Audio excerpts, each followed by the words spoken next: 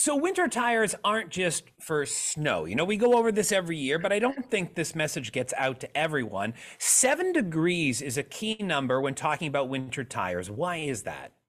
Well, the rubber in the winter tires is made to be, basically it's much softer than your all season, right? So, and the tire will have small sipes in it, your ice tires, and they work like little canoe paddles when you're on top of the ice to get so that you have traction with that thin layer of water and then the ice.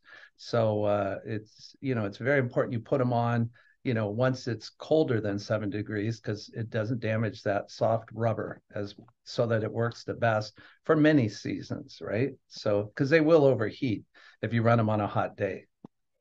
Kirk, that's the most Canadian explanation I've ever heard, considering we're talking about snow tires and you Yeah, use little canoes in your yeah, description that's right right. That's there. right. All right. So I actually had to buy new winter tires this year for my vehicle. I found that there's a wide range of prices. There's a lot of rebates out there.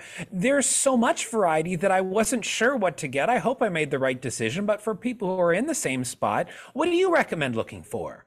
Well, you obviously want to buy a good quality tire. That's the most confusing thing for folks. It's black, it's round. Why is this one cheaper than the other one, right? The price of a tire depends on the amount of steel in the construction of the tire and also the technology in the tire. So if you have the latest technology, the best wet weather traction, the best handling, durability, due to the composition of the tire, you're going to pay more for the tire.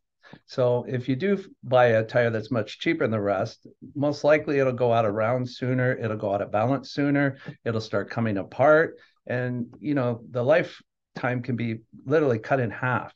So I always say go with the better brands. I like Michelin X Ice is an excellent winter tire. We sell a lot of those. Probably Soda Zero. Blizzak's a very good tire from Bridgestone.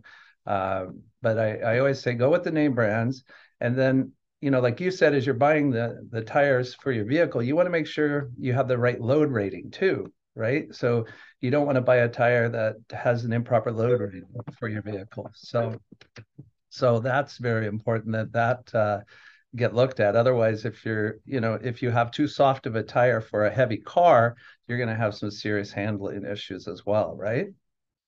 All right. Well, these are definitely things I guess people can actually go in and ask about as opposed to just randomly clicking boxes online, which can be the trouble if you don't know. And a lot of this, I mean, this is your world, but for someone like myself, it's kind of like I don't really know the difference. So there you go. Also, they can, of course, call auto experts and ask Well, these questions exactly. to you. Perfect.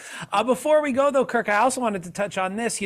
There are other things to check in your vehicle as we do head into full on winter. What's your checklist?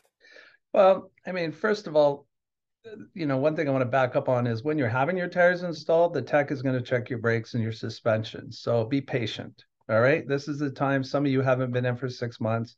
Be patient. Your car needs to be properly checked over to make sure it's safe. And then, of course, if it's all good, you're good to go.